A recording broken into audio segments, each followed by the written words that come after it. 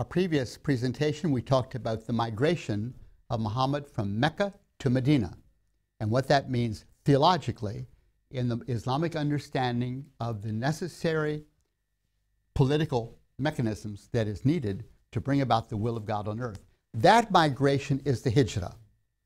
That is the hijrah, that movement, that journey from Mecca to Medina. In our next section, I want to comment more on what that means theologically. But we just touched on it rather carefully in the last session. And now we want to look at a different journey, the journey that Jesus took. Jesus was in Galilee preaching extensively. And at one point he asked the disciples, "Who do you say that I am?" Or who do people that say that I am? Well, you're a prophet, or you're Elijah returned to earth, or something like that. But what about you? Who do you say that I am? And Peter says, "You are the Christ, the Son of the living God. We believe and are sure you're Christ, the Son of the living God." And Jesus was euphoric. There's going to be a church. "Blessed are you, Simon, son of Jonah. You have not come to this conclusion on your own, but God himself has revealed this to you." And that's why we're here today, as a group of Christians concerned about walking faithfully with Jesus in the context of Muslim communities in which we live and work. And it's that conviction that Jesus is the Christ, the Son of God, that leads us into the church and leads us into the commitments to the Christian journey. Shortly after that, Jesus was on the Mount of Transfiguration, and Elijah and Moses appeared in a cloud, and only 3 of his disciples were with him on that mount. And then all at once, and Elijah and Moses are talking about the crucifixion of Jesus. That's what they're talking about on that mountain. And then all at once they've disappeared. Only Jesus is there, and this voice comes from heaven. "You are my beloved Son, listen to him." Which is to say that Jesus supersedes all the prophets. He does not abrogate them. Elijah and Moses are on the mountain, but he has the last word. Listen to him. Elijah and Moses were there, but now it's Jesus standing there at the center. And so both the Transfiguration and Peter's confession center in who Jesus is and his authority, his power, his saving work. That's what that's all about. And now it's not only the disciples that are being increasingly impressed with Jesus and who he is. All of Galilee is being impressed by Jesus. This happened especially after he fed 5,000 men, plus women and children, miraculously by breaking bread and 5 loaves of bread and 2 small fish. I suppose it was 20,000 people. The scriptures say 5,000 men plus women and children. I mean, it's an enormous event. And so it's not just Peter and the disciples, who are becoming impressed with Jesus. All of Galilee is being impressed with him. This feeding of the 5,000 is recorded in all 4 of the gospel accounts of Jesus, which means it's very important. If an event is recorded in all 4 gospels, you can be sure that the early church perceived this is truly significant. Now, in John's gospel, after the feeding of the 5,000, the Galileans came and by force attempted to make him become their king. It's not just that they came and said, "Jesus, we have a thought. Would you consider, please, becoming our king? Would you? We'd like to offer that to you if you're ready to accept it." No, it says by force. I suppose they actually surrounded him with soldiers and with their weapons. And Jesus, become our king. And it's a grand plan. You see, up there in Galilee, they were fighting against the polytheistic Roman imperial powers. They wanted to establish the kingdom of God in Galilee. And it's a grand plan, because there in Galilee, they would establish a Dar al-Christian. Muhammad, 600 years later, established a Dar al-Islam, a region under Islamic rule there in Medina. The plan would be that in Galilee, you would establish now a region under Christ's rule. For he's got to be the Messiah. All the Galileans believed that after feeding these 5,000. And isn't the Messiah going to extend the rule of God to the ends of the earth? So from Galilee, he could begin to bring that about, and he would lead their armies. There were zealots in Galilee fighting an underground guerrilla army, secret army, fighting against the Romans. Jesus would become the general in that zealot army, and he would just feed the soldiers by breaking bread miraculously, you know, and with his miracle working powers, he could strike the Romans blind and establish God. It's a grand plan, a grand plan. And what does Jesus say? Yes, I'll do it. He absolutely refused that invitation. This invitation, brothers and sisters, is exactly the same invitation Muhammad received in Mecca when the Medinas came to him. The same invitation. Muhammad accepted the invitation. Jesus said no. Absolutely no. He left them immediately. This happened right after the feeding of the 5,000, according to John's Gospel. And then he went into the hills, and he spent the night in prayer alone. And later he meets with the disciples, and he says, we have a journey to make, and the journey is to Jerusalem. In Luke's Gospel, we read that from that time on, he resolutely set his face to go to Jerusalem. Resolutely set his face. And he says to the disciples, in Jerusalem, they're going to arrest me, they will spit upon me, they will beat me, they will mock me, and they will crucify me. And Peter says, that's impossible. You're the Christ, the Son of God. The Christ cannot suffer. Read the scriptures. The Christ lives forever. Jesus, get this idea out of your head. There can't be a crucifixion awaiting you. You're the Christ. And Jesus rebukes Peter very sharply. He said, you're thinking the thoughts of man and not the thoughts of God. In fact, he says to Peter, get behind me, Satan. You're a stumbling block to me. You see, the cross makes no sense within the world system. It is simply foolishness. But we read through Paul's pen, inspired by the Holy Spirit, that the cross is, which is foolishness to the world, is the power of God. And so Jesus heads on now to Jerusalem. And it's a long journey. He doesn't rush it. It's not a long journey in terms of miles, but he doesn't rush it. They're teaching and preaching and performing miracles as he goes, and wending his way slowly southward from Galilee to Jerusalem. And finally, he gets to the outskirts of Jerusalem.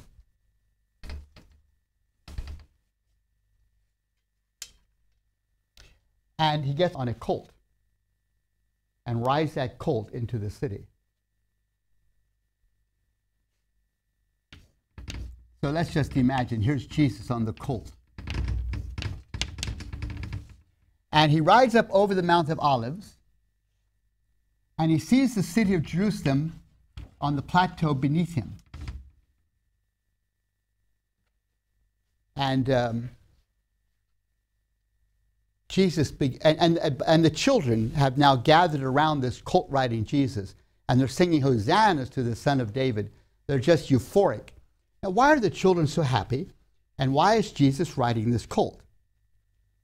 But to get the answer, we need to turn to Zechariah chapter 9. Zechariah chapter 9. You see, the children had their Sabbath schools where they would study the Old Testament prophets. And all the children surely knew this scripture. Zechariah chapter 9, verse 9. Rejoice greatly, O daughter of Zion. Shout, daughter of Jerusalem. See, your king comes to you, righteous and having salvation, gentle and riding on a donkey. Oh, so when the king comes, when the Messiah arrives, he will ride into Jerusalem on a colt, you see. So when Jesus gets on this colt, why, all the children are simply filled with joy. because they know Jesus is proclaiming in that colt ride that he is the Messiah who was promised.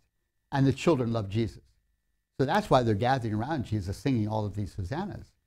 But what kind of kingdom is he going to establish? In our churches, we often don't read verse 10 on Palm Sunday when we celebrate the coming of Jesus into Jerusalem. But look at verse 10. Verse 9 says he will ride the colt. Verse 10 describes his kingdom. I will take away the chariots from Ephraim and the war horses from Jerusalem. The battle bow will be broken. He will proclaim peace to the nations. His rule will extend from sea to sea and from the river to the ends of the earth. His kingdom is a kingdom of peace, which has nothing to do with the weapons of warfare. He will break the weapons of warfare. He will do away with the chariots of war.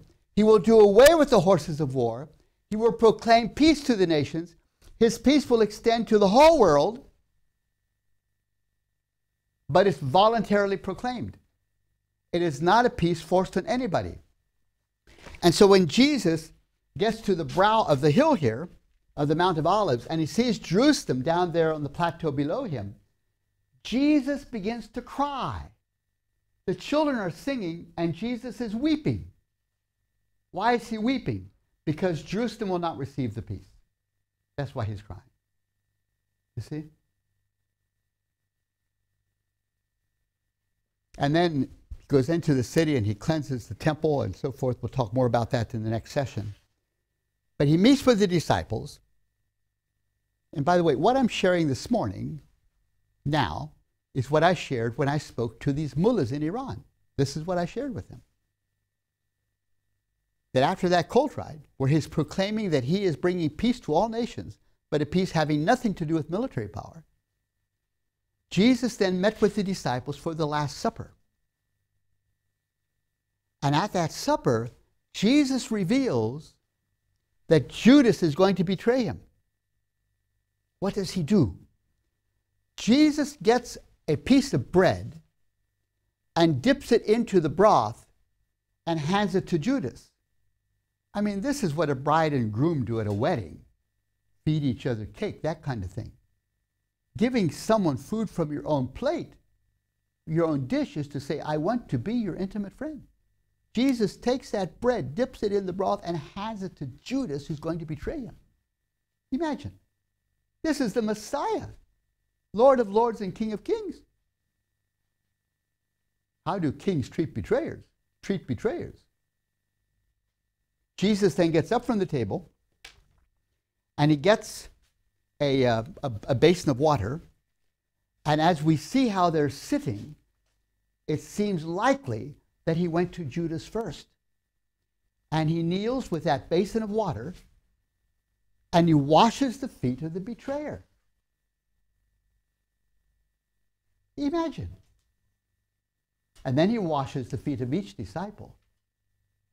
And then he frees Judas to go and do what he wants to do. My.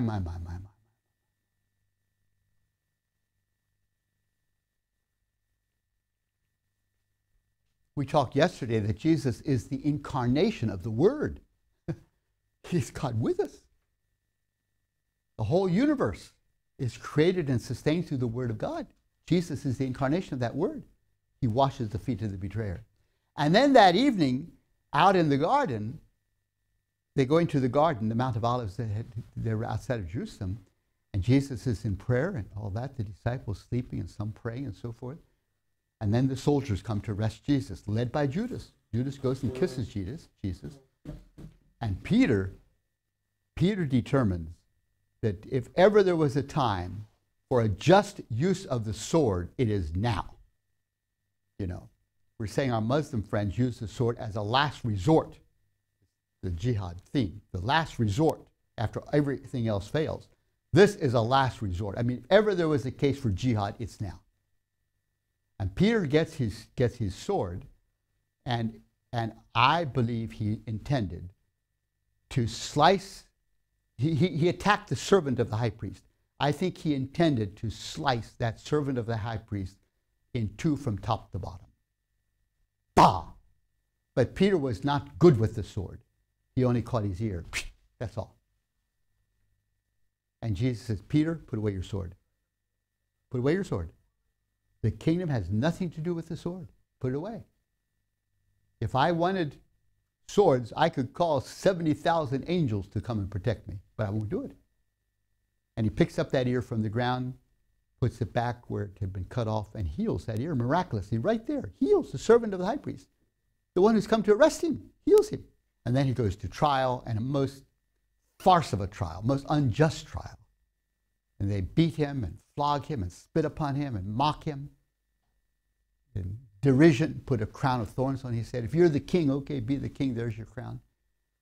And then he carries his own cross out to Golgotha, outside of Jerusalem. He was so weary he could not carry it. An African was then from Libya was called upon to help. He helps Jesus carry that cross. Africans often talk about that. So when Jesus could not carry the cross, one of our people stepped forward to help him carry that cross, and goes out there to the hill on Golgotha, and he is nailed to that cross between two thieves.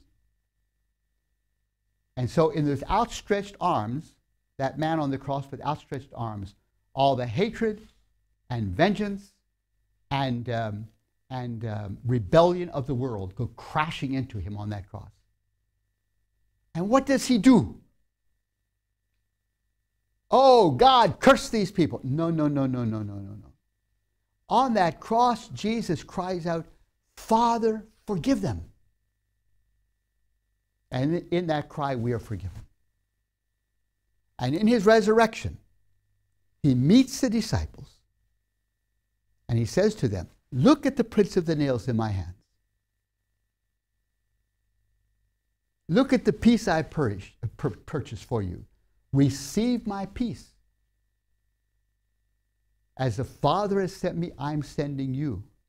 Receive the Holy Spirit. And so the mission of the church is to extend the peace of Christ to all nations. As the Father sent me, I'm sending you. We can't do it on our own. He says, receive the Holy Spirit. We need the Holy Spirit to empower us to bring this about. TVS is a non-profit project.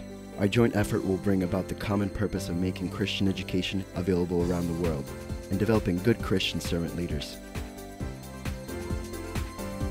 You have a unique opportunity to partner in this effort through your prayer and/or financial support of TVS Ministry.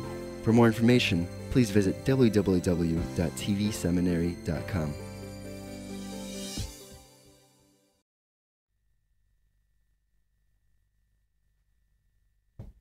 That's the journey to the cross. It's a journey that takes us in the opposite direction from the Hijrah. It does. It does. After my message to the gathering of probably 1,500 mullahs and ayatollahs there in Iran, the chairperson said, we didn't know this about Jesus. We should start to investigate. And he said, you Christians, open up your books and your archives so we can read these books that Schenck is referring to. And God bless the dear man. The books I was referring to are all in the Bible, like Zechariah and so forth, you know. But he said, we need to start investigating these insights about Jesus. For truly, it is astonishing good news. And then around the corners of that auditorium, I am told that people said, how strange that Schenck is a man of peace. You would think he would be a Muslim. You see how the Christian message has gotten so distorted around the world, including in the understandings of the Iranian Muslims, that they would think a man of peace could hardly be a Christian. You see, it shows how far the church has so often strayed from the way of the cross. Any questions or comments? I was going to ask about, were there questions in the minds of Muslims about the Crusades? Because what you presented is contrary to what happened when the Crusades, in the time of Crusades, because it wasn't peace bringing from Christians, it was the sword and wars and like... You know, I sometimes am on the verge of weeping as I talk with Muslims, and the way in which the Constantinian use of the cross has so distorted the understanding of the gospel that people would think the cross is a symbol indicating that Christians should slay Muslims. That's what they often think. We sometimes say the cross is offensive to Muslims. Why is it offensive? It is most often offensive because in their minds it conjures up war against Muslims. And that's not what the cross is about at all. Oh my, may God forgive the church when we distort it in this way. The cross is about Jesus, hands outstretched, God with us on that cross, the Christ, the Son of God. And as all that hate comes crashing into him, he cries out in forgiveness. And in those outstretched arms, we are invited to forgiveness and to reconciliation. That's what the cross is about. It's love for the enemy. My, how we have distorted it so often. May God help us to repent. Yes? What if Muslims will start reading Zechariah chapter 10 and then read verse chapter 9 and then they will read verse 10 back to us? They will say, what the greater power Jesus will use to destroy the weapons and the horses and everything. He will use the power to destroy all of the military we built so far. And also they might say, you Christians, you are not true followers of Christ. You Western Christians use the military power all over the world, even in our lands. What we would reply. And the first reference was from where? It's Zechariah 9, verse 10. Yes. That Jesus will destroy the chariot. The weapons of war and so forth. Yeah, Yeah. yeah. Yeah. So he will use the power to destroy it. Oh, well, it is the power of truth. It's the power of truth. You know, it is the power of the cross. Love triumphs over the use of violence. That he does away with these weapons of war through the power of truth. You see, love the enemy, what you need a weapon for. You know, I have no gun in my house to protect myself. You know, why would I want a gun when I'm to love my enemy? You see, so the power of truth, the power of the truth of the gospel, does away with the weapons of war. Now, granted, very often we horrendously distort the gospel. And so, yes, what about all the ways in which Christians champion the use of military force and so forth? And maybe I will just share with you a bit a response which I encountered in Indonesia. This book, the dialogue, was translated into Indonesian to try to build bridges of understanding between Muslims and Christians in central Indonesia, where there had been violent conflict between Christians and Muslims, actually. So they translated this book to try to build understanding. And they invited me to come to Indonesia for the official launching of the book. My wife and I, and others were there as well. So we had 80 Muslim and Christian leaders together for the official launching of the book. And the Muslim leader gave a nice speech, and then they asked me to give a speech. So I gave a little talk about the way of the cross, being the way in which we walk. That's my commitment to peacemaking, the way of the cross. And that's the kingdom of Jesus Christ I seek to represent. At the back of the room where Olga is sitting, a young woman stood up when question time came and asked your question. Why do you say that Christians love their enemies? We don't experience it that way. For example, we see the United States as a very warlike country. Your President Bush, who claims to be an evangelical Christian, has taken you into a war in Iraq and Afghanistan. So what you're saying doesn't compute with how we observe Christians to actually function. What do you say about that? And the moderator said, that's a terrible question to ask our guests from America. Let's be more polite than that. I said, no, but I said, it's a very good question. And I meet it everywhere I go. Thank you for the question. And this is what I said. You can disagree with me.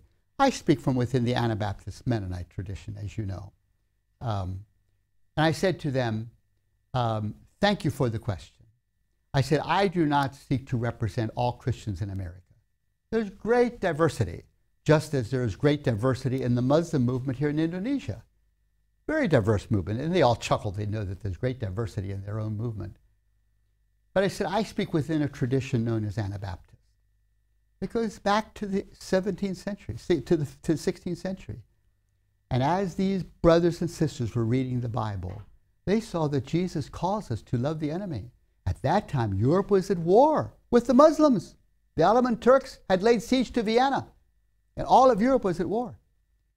And I said, this group of believers, they're studying the New Testament. They said, well, Jesus would not fight the Muslims. He would love them. And so they refused to participate in those wars, and that was treason. That's one reason many Anabaptists were martyred, for that reason. And that's the tradition out of which I speak. The conviction that Jesus and his way loves the enemy. So in Iraq, are people trying to help working at peacemaking teams, you know, not in the military, but in peacemaking teams, trying to build bridges. That's our calling. Now I said, the question is, how does that kingdom of Jesus Christ, which is based upon the love revealed in the cross, relate to the state? And governments and the state do use weapons, and they go to war. Doesn't surprise us. That happens. So when nations go to war, as is happening now, I'm not surprised at all. It's the way nations often function. But that's not the kingdom of Jesus Christ. How we live within the kingdom of Christ and also participate in the state is a difficult question that Christians always struggle with. As for me, I'm committed to the kingdom of Jesus Christ. And if that kingdom is in conflict with the state, then I stand with Jesus' kingdom. And that kingdom is eternal. And that's the kingdom out of which I am bearing witness. I said before the war in Iraq began, our churches across America wrote a letter. 7,000 people signed that letter. We took it to George Bush. We begged him with 7,000 signatures. It was that thick, so many signatures. Begged him, don't do it. We were not heard, but we tried. We should have done more. May God forgive us for not doing more, but we tried. But a letter that thick was taken to the White House. And I'm told, I learned later, that this little speech of mine was broadcast on national television. And they said, the whole nation saw you saying that we took a letter that thick. And they said, even the Hezbollah militant says, thank God if there's that kind of a witness in the world. Yeah, yeah. That's our calling, you know. And I realize that the issues are very complex, how we relate to government, to state, to the kingdom of Jesus Christ. You work at that in your theological schools and so forth. But it's what I shared within that particular context. Then right after that, we met with the Hezbollah in Indonesia, the Hezbollah, and their commander, and had another launching for the book in the context of the Hezbollah. And when we sat down in a circle, they said, you must know our mission. Our mission is to kill our enemies and fight to defend Islam. This is our jihadist mission. And truly, the Hezbollah have burnt churches, and even pastors have been killed. We all know that. It's in the news occasionally. Not recently, but there's some several years ago. And so we're sitting with them now. And I said, may I respond? They said, sure. I said, the problem is when we kill our enemies, we make more enemies. But Jesus shows us another way, love your enemy, then you don't have an enemy. And they look, oh, that's an interesting thought, you see. And then Paulus, the pastor, who had arranged for this meeting with the Hezbollah, we were all sitting in a circle, and he is sitting beside the Hezbollah commander. And he gives the commander a copy of this book, the dialogue, in Indonesian now. And the commander begins to page through it.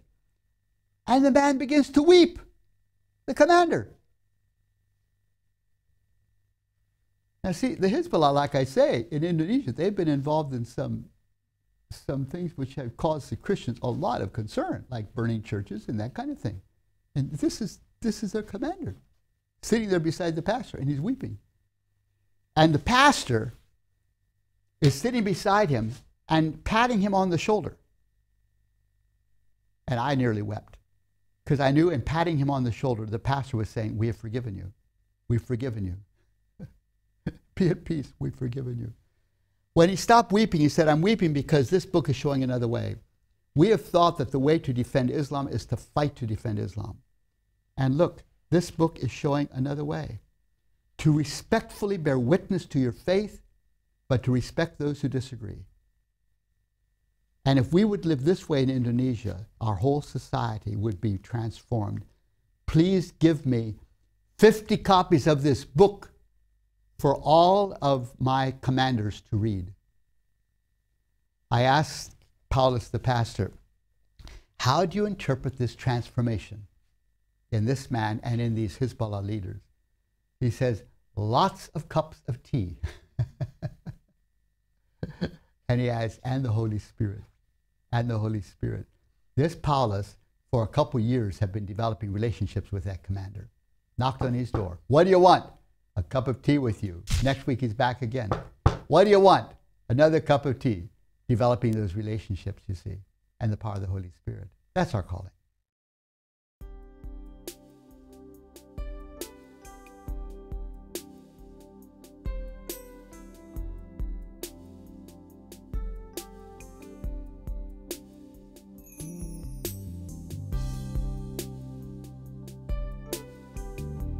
Now he who supplies seed to the sower and bread for food will also supply and increase your store of seed, and will enlarge the harvest of your righteousness. You will be enriched in every way, so that you can be generous on every occasion, and through us, your generosity will result in thanksgiving to God. 2 Corinthians chapter 9, verses 10, 11. How to give to TVS Ministry. You may give online at efca.org/givenow. In the description place, write Russia Distance Learning, account number 24109-0150. Or make checks out to EFCA.